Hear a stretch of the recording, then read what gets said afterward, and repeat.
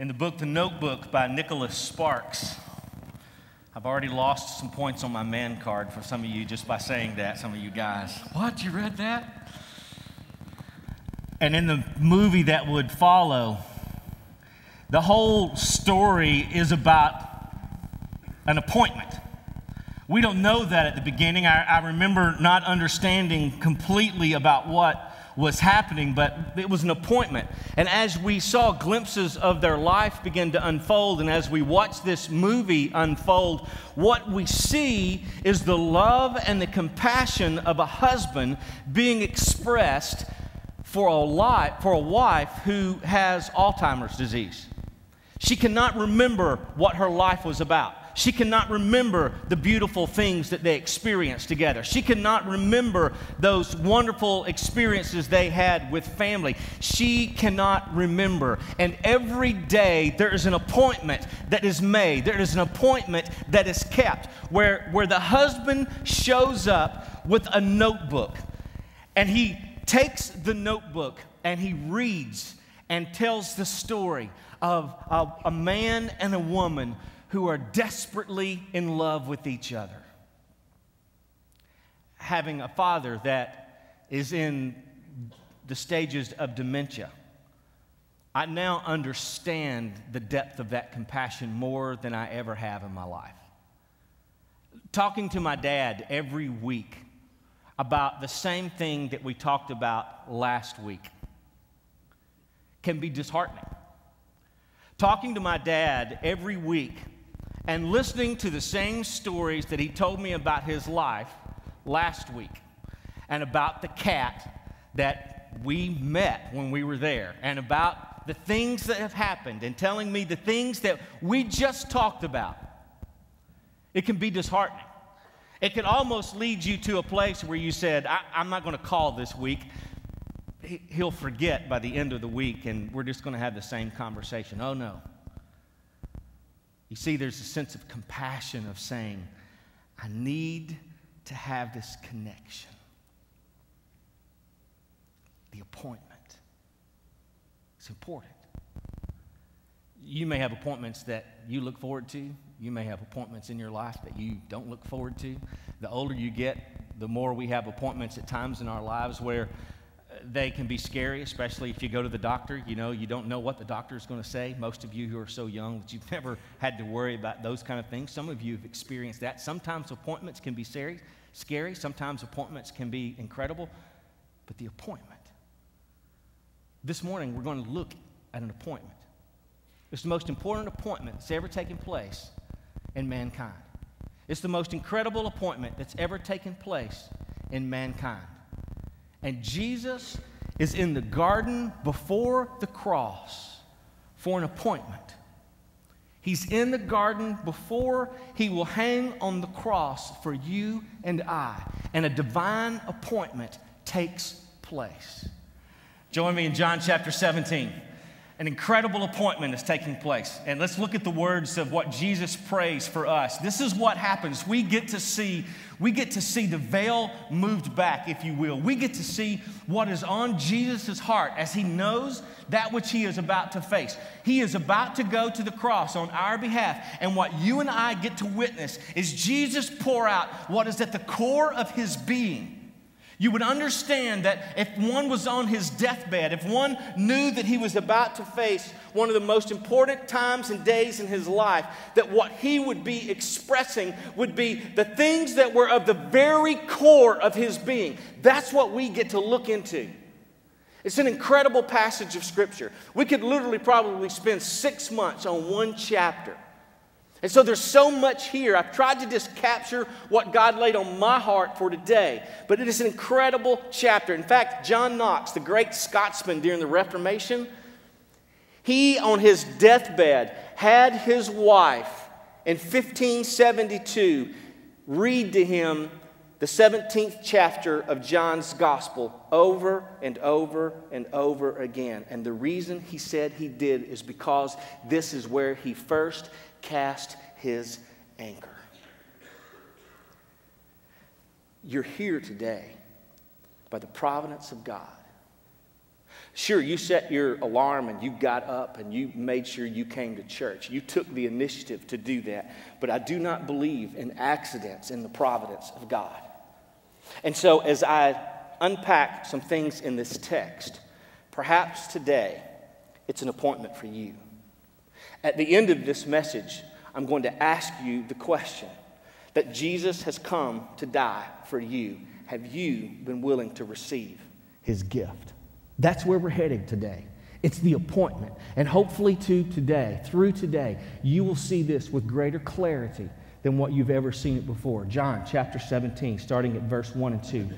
And Jesus spoke these things, and lifting up his eyes to heaven. Now, let me just stop real quickly. That is one of you and I think of prayer as bowing our head in reverence and closing our eyes to eliminate the distractions that are around us. That's not anything that's taught in Scripture. There's nothing wrong with it. Bowing your head does show a sign of reverence. And closing your eyes allows you to focus. It is a good practice. But when Jesus went before the Father on this occasion and on another occasion when he had healed Lazarus, when he was bringing Lazarus, the dead man, out of the grave, you remember that? And Martha's like, oh, don't do that. He stinks. Don't roll the stone away. And Jesus says, don't roll that stone away. And they're like, he's been dead for 4 days. You know what that smell is going to be like? I mean, it's going to smell like a freshman guy's apartment in there. It's not going to be good. All right, and so he says, Jesus then doing the same thing he does here. He lifts his eyes to the heaven. That portrays for me a whole sense of confidence. There's a connectedness there that I get out of that. There's a confidence there that I get out of that. There is something unique there about the Savior that I get out of that. That when he talked to Dad, when he talked to the Holy Father, he lifted his eyes in a sense of oneness and confidence as he stood before God in this pivotal appointment moment.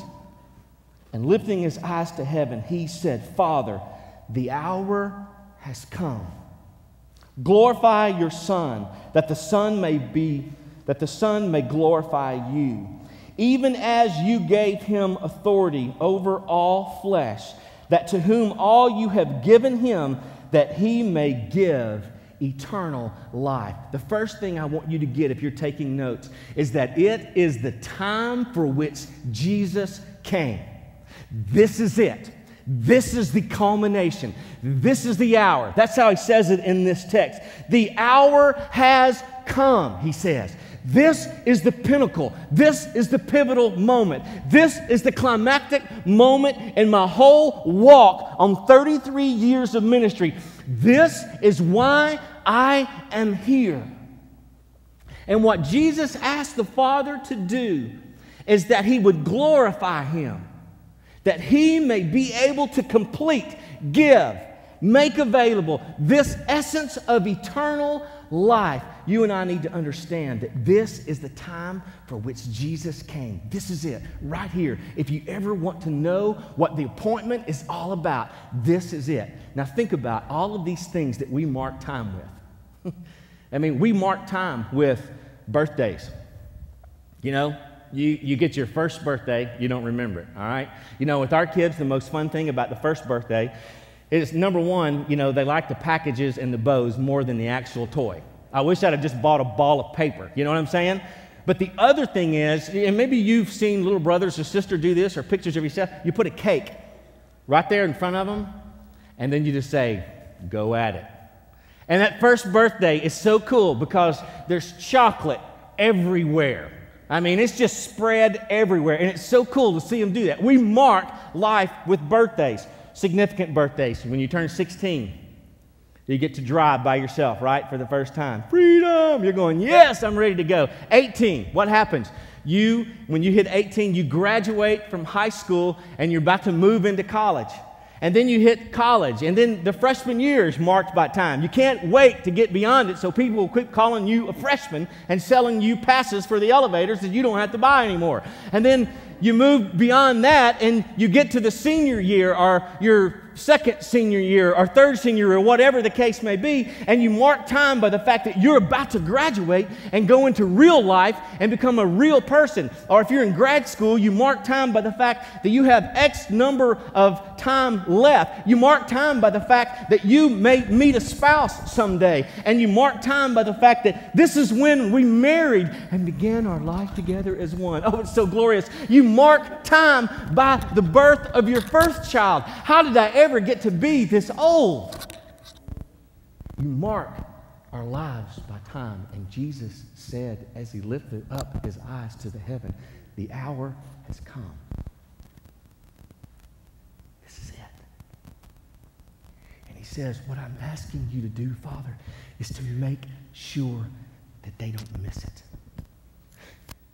The Son of God would end his work of his earthly life by his death.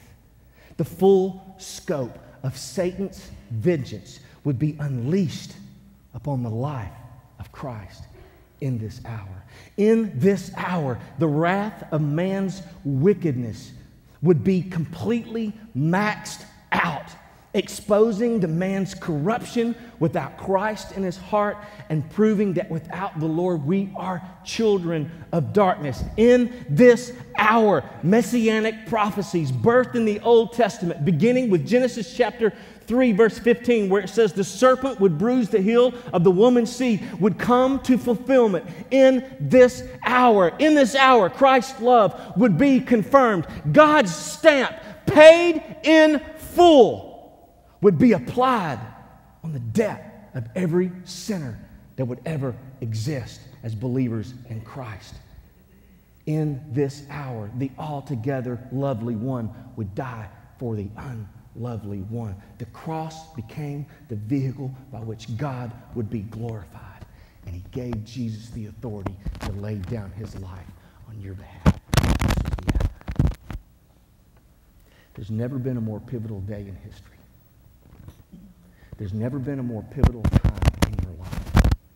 Even though you were not born, Jesus came to this place, and when he prayed this prayer, not only for the disciples who were with him at that moment, he prayed that prayer for you.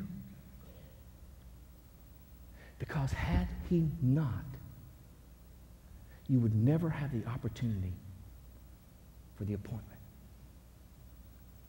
It is the time for which Jesus came. Everything else led him to this place. Now here's what I want you to understand.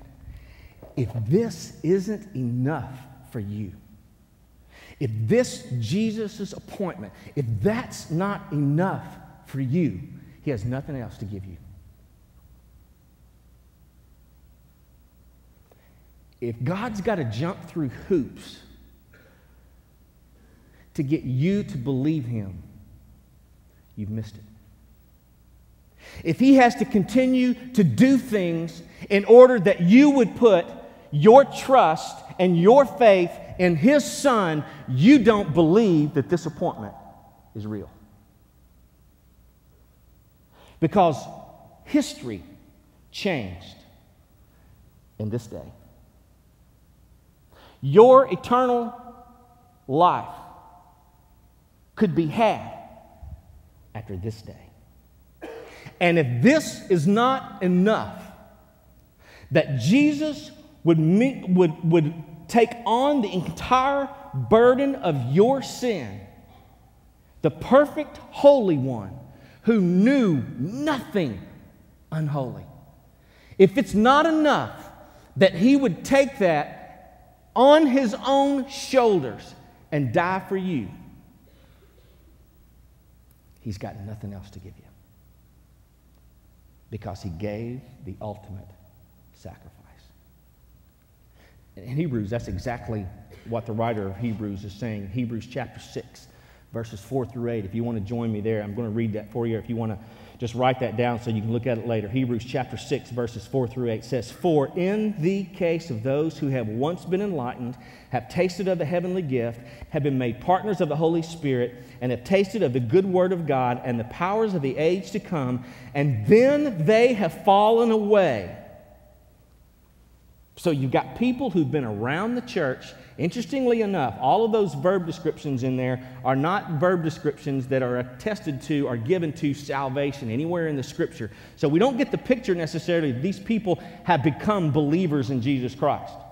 They are knowledgeable about Jesus Christ. They have been around the church enough to be able to see what the enlightenment is all about. They have seen the taste of the heavenly gift because they've been in the koinonia fellowship that comes with believers. They have been partakers of the Holy Spirit. As God's Spirit has moved, they have been present. They've seen it. They have understood it. And as they have looked and seen the good taste of the Word of God and the powers of the age to come, they have come to this place where they see what the gospel message is all about. They see everything that Jesus is all about. And then their conclusion to all of this says, and then they have fallen away. In other words, they've looked, they've seen, and they've said, that's not enough.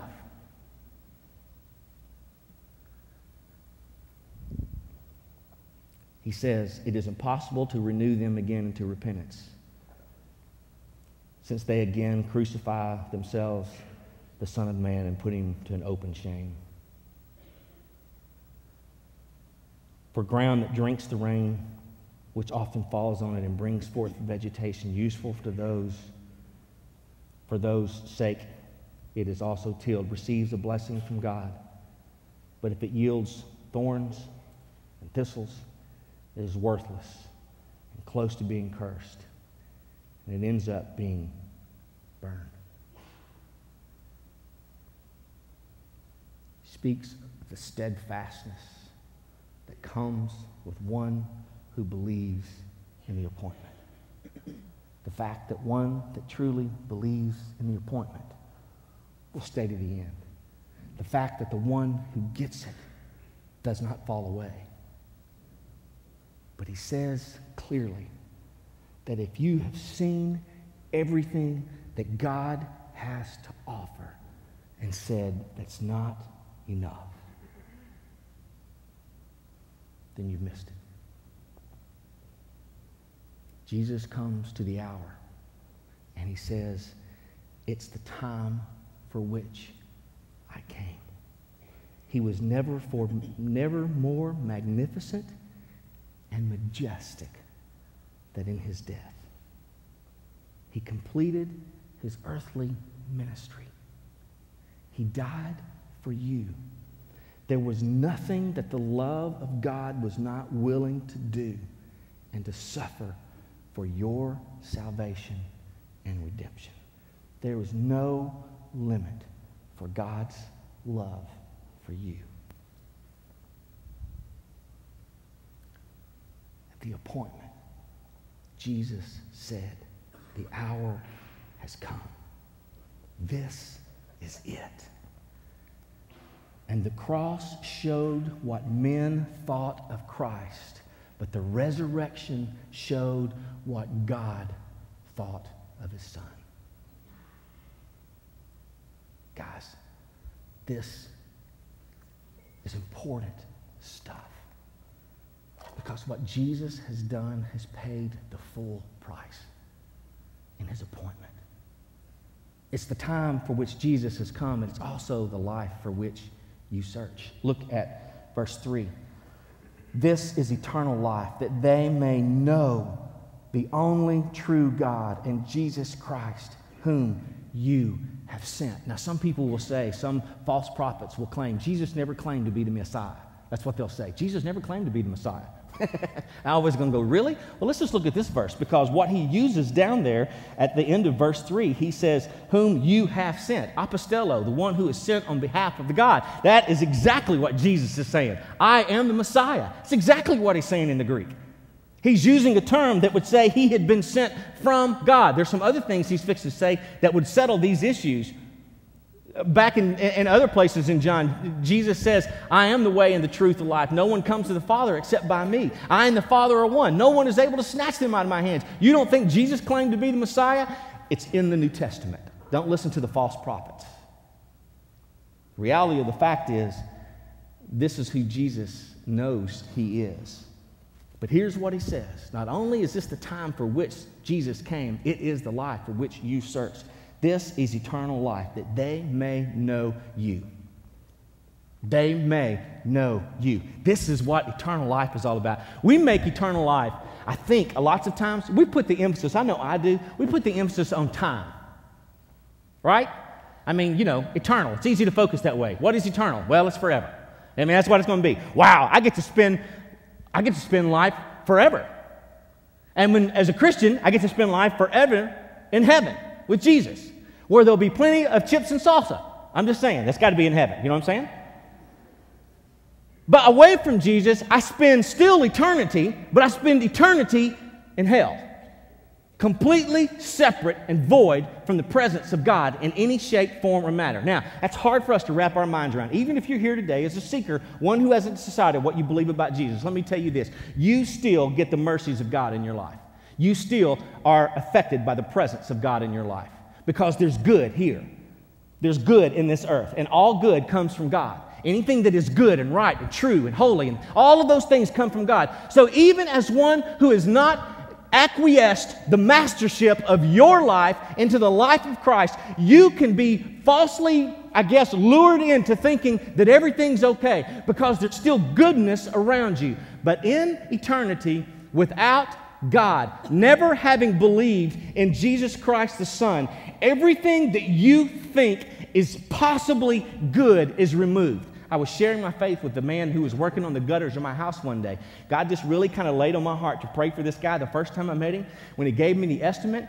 And so I took the day off on the day that he was going to be working there at the house. And I stayed with him just because I just sensed that God was just had just prompted my spirit to do that. And so I stayed at home that day, and sure enough, man, a spiritual conversation, it was like a softball lob, you know? It's just one of those things that you just kind of loft up and you can knock it out of the park. And so I had this conversation with this dude, and we talked, and you know what he said to me at the end of the conversation? He said, I don't want to give my life to Christ. I don't know that heaven is the right place for me because all of my friends are going to be in hell.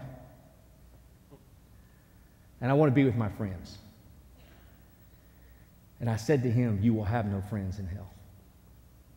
Because friendship is a part of the goodness of God that comes from His mercies and grace that pour out on life. And you and I cannot understand the fact that there's nothing good that's there. But Jesus said, I have come so that this is the eternal life, that they may know you. Eternal is eternal. But the word used here in the Greek is more about a quality than it is a quantity. It's the quality of life. It's that your life begins. In other words, the picture that the Greek paints is that apart from this life, you have no life. Did you get that? Jesus said, I have come that they will know that this is eternal life. And here's what the eternal life is that they know you. This is the eternal life, that they would know you. Apart from knowing Him, there is no life. It's not about the length, it's about the quality. And without the knowing of God, you have no life. You have existence, but this will end. The only way to know true eternal life is to know Him. And the term know here is not an intellectual know. Math majors in here, I applaud you, because math makes no sense to me whatsoever. And so what I do is I look at the formula and go, pi r squared. Okay, yeah, whatever. No, my mom always made the pies round, but whatever you want to say. Old joke. Anyhow, You know, I mean, I get that. And when I went through and did statistics, and I got an undergraduate degree in business management, so I had to take stats and I had to learn how to do this stuff. And if I had to sit down and work one of those problems right now, I would just go ahead and turn my name in and ask for a point credit for that, and just, you know, everything else is an F. I mean, it just didn't click for me. It did not make any sense in my mind and did not work out in and through my life, which I know you math majors and all you know, the brainiac folks that do all this. I mean, you see the real practical principles that go with these kind of things. It never clicked for me. So it was just a matter of knowledge. It was just a matter of here. It never had any effect on my life. That's not the knowledge that's being used here. The knowledge that is being used in this text is about you believe in something and you act because of that belief. It is an intimate knowledge. It is the knowledge that is descriptive of a husband and wife knowing each other as they become one flesh. There is a level and depth of intimacy that is implied within this text, that knowing God, knowing Jesus, knowing God is life. There's an intimate connection. There has to be a deep understanding of what this is. And it's not a one-time done deal. It is a present, active, subjunctive in the Greek. You impressed? I looked it up. All right. And it's used with henna. And when that is the case, the literal translation is should keep on knowing. It's a lifelong adventure. The present, active, subjunctive, and the level of intimacy means that it's not a one-time deal. It doesn't just happen when you were 8 or 7 or 15 or 16. It's not just at that moment when you walked the aisle and shook the preacher's hand. That's not what he's talking about. He's talking about the fact that eternal life is so that they would know God. Keep on knowing God. There is a choice that is implied because it is subjective. It's a choice that we make. It is a subjective text, meaning it's a possibility. It's a probability, but its outcome is not determined unless you choose. But when you do, what the Scripture says is that it's a lifelong process of knowing. It's a lifelong process of understanding. It's a lifelong process of life. Jesus came for the moment. The hour has come. Jesus came because you and I are searching for something that gives us a reason for existence. Not just the length of existence. Eternity comes. It's life that we're searching for. Next thing that Jesus says is that you are the reason that Jesus gave up his glory. Do you know that? Do you know that you are the reason that Jesus gave up his glory in heaven? If nothing else communicates to you how important you are to God, how much God loves you, then listen to verses 4 and 5. I have glorified you on the earth, having accomplished the work which you gave me to do. Now, Father, glorify me together with yourself, with the glory which I had with you before the world was. Did you get that? Jesus is saying, okay, God, I stepped aside. I took on, Philippians chapter 2, I took on the role of a servant. I took on that which was less than who I am. And I did that to come and do what? According to these texts, accomplish a purpose, a task, that which God had sent him to do. And Jesus now says, now as this comes to the hour, the appointment, the culmination, God, what I'm asking you to do is to glorify me and bring me back into the glory that I had with you in heaven. And so it bears the question, what in the world was Jesus doing before he came to earth to spend this time on our behalf? Get this. This is what he gave up for you. This is what he's been doing for you. First of all, he created the universe. John chapter 1, verse 3. All things All things came into being through him, and apart from him, nothing came into being that has come into being. Colossians 1:16. For by him all things were created, both in the heavens and the earth, visible and invisible, whether thrones or dominions or rulers or authorities, all things have been created through him. He was in the process of creating the universe before he came to die on our behalf. What else was he doing? He was controlling his creation and keeping it together. Colossians 1:17. He is before all things, and in him all things hold together. He was also preparing his kingdom. Matthew 25:34. Then the king will say to those on his right, come, you who are blessed of my Father, inherit the kingdom prepared for you from the foundation of the world. The word for prepared there is to get everything ready, to get the obstacles out of the way. It's used in the Orient for when some Chinese king or some Chinese leader was going to be traveling and somebody would go out, a forerunner, and that forerunner would clear the road to make sure there was no obstacles in the road, would clear the path, would make sure everything is ready. Jesus has been, since the beginning of time, preparing his kingdom. He was communing completely with the Father. In John 17:5, the scripture we just read says that. If you look over also to verse 24 in the same chapter, Father, I desire that they also whom you have given me be with me where I am, so that they may see my glory which you have given me, for you loved me before what? The foundation of the world. This is who Jesus was from the very beginning. And here's the last thing. He was on the course in becoming our Savior. For he was foreknown before the foundation of the world, but has appeared in these last times for the sake of you. 1 Peter 1:20. Guys, do you get the fact that you are the reason that Jesus gave up his glory in heaven with the Father? Do you get the fact that from the foundation of time, Jesus has been moving toward the place where his kingdom is prepared for those who have life and will spend eternity with him? For those who would believe that he is the Christ. Not just in their heads, for James tells us that the demons believe and shudder. They don't doubt,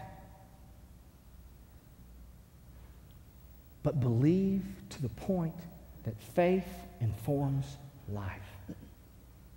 That faith shapes our life. That faith changes our life. You are the reason that Jesus gave his glory to come and do the work so that when he comes again, he gathers you into the place that he's prepared. There's one final thing about the appointment that we've got to see here. It is the name by which you are secured. This appointment, the name that Jesus speaks, that which he comes to make happen, is what gives you security in life. Look at verses 6 through 12. Let me just read this. I have manifested your name to the men whom you gave me out of the world. They were yours, and you gave them to me, and they have kept your word. And he's specifically talking about the disciples. All right? He's specifically praying about the disciples. He prays for the world in a few moments later in the chapter. And he prays for those of us who are future believers. But he's specifically talking about the disciples at this point. Now they have come to know that everything you have given me is from you, and the words which you gave me I have given to them. And they received them and truly understood that I came forth from you, and they believed that you sent me. I ask on their behalf. I do not ask on behalf of the world, but of those whom you have given me, for they are yours. And all things that are mine are yours, and yours are mine, and I have been glorified in them. I am no longer in the world, and yet they themselves are in the world. And I come to you, Holy Father. Holy Father. Do you see that term? It is an incredible expression of an infinite holiness, but yet an intimate relationship. Holy Father, keep them in your name, the name which you have given me, the name which you have given me, that they may be one, even as we are one. Keep them in your name. While I was with them, I was keeping them in your name, which you have given me, and I guarded them, and not one of them perished, but the son of perdition, so that the scripture would be fulfilled. There's a lot there, and I don't have time to unpack it, but let me just get you straight to the point. Here's exactly what Jesus is saying to them. It is the name of God by which you are secured. It is the name of God by which you are held fast. It is the name of God that holds you forever. And when he says the name of God, name more so in the historical time of Scripture than now. But, you know, when we get ready to do, well, you haven't done baby names yet, most of you. But if you get ready to do baby names, they have these cool names, and you look it up and you go, oh, what does this name mean? Oh, it means, the runner of the wind or whatever. I told somebody asked me before, I said, what does Venable mean? And I said, the cattle are dying. I don't know what it means. You just go, there's a name, and the name reveals the character.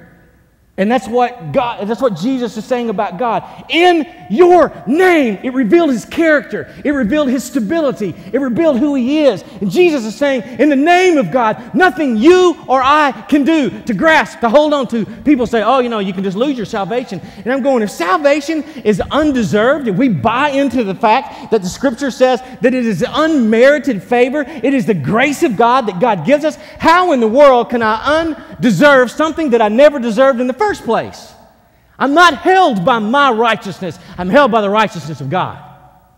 And Jesus says that it is in his name. Listen to what Scripture says, and let me just say these quickly to you because some of you just need to know. 1 Peter 1:5. You who are protected by the power of God through faith for salvation, ready to be revealed in the last time. It speaks of how God holds us in salvation. Jude 1:1. To those who are the called, beloved in the Father, and kept in Jesus Christ. For Jude 1:24. Now to him who is able to keep you from stumbling and make you stand in the presence of his glory, blameless with great joy. Philippians 1:6, for I am confident of this thing, that he who began a good work in you will perfect it until the day of Jesus. John 6:37 through 40. All that the Father gives me will come to me, and the one who comes to me I will certainly not cast out. For I have come down from heaven not to do my will, but the will of the one who sent me. This is the will of him who sent me, that of all that he has given me, I will lose nothing, but raise it up on the last day. For this is the will of my Father, that everyone who beholds the Son and believes in him will have eternal life, and I will myself will raise him up on the last day. Guys, you can live in security because God holds you with his righteousness. And the appointment is the reason. The appointment is the reason. When Jesus came to this day for the appointment, he says to God, the hour has come. It's time for this to come together. We see Jesus as being so despondent and upset about dying, when he prays, and we see that his soul is grieved, and he sweats drops of blood. And I don't know about you, but I thought, man, he really doesn't want to die. No, it was the burden for you and me that he was taking on in our behalf. He saw the significance of it. It's why I came down to heaven. The whole reason that I'm here. It's the appointment. And it's the life that you're looking for. And it's the name by which you can be held. And it's the one that will give you the life. Guys, will you put your life in his hands? You say, I've done that, Bruce. Okay.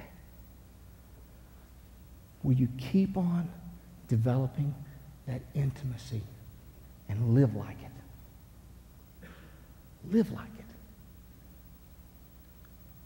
Maybe you say, man, I've just had all kinds of doubts in my life. I just don't know if what I did at 8 was real. I can't discern that for you. I'll help you walk through the process. But you ultimately have to make that decision. But guys, this is the appointment. You're here for a day. I'm no prophet. I can't speak for tomorrow. But I know that you're here for today. And the prophetic word of God has spoken. How will you respond to the appointment? Let's pray. God, thank you. God, thank you that you love us intentionally, passionately, overwhelmingly. God, may we give ourselves. May we give ourselves to you and trust in your name. It's in Jesus' name that I pray. Amen.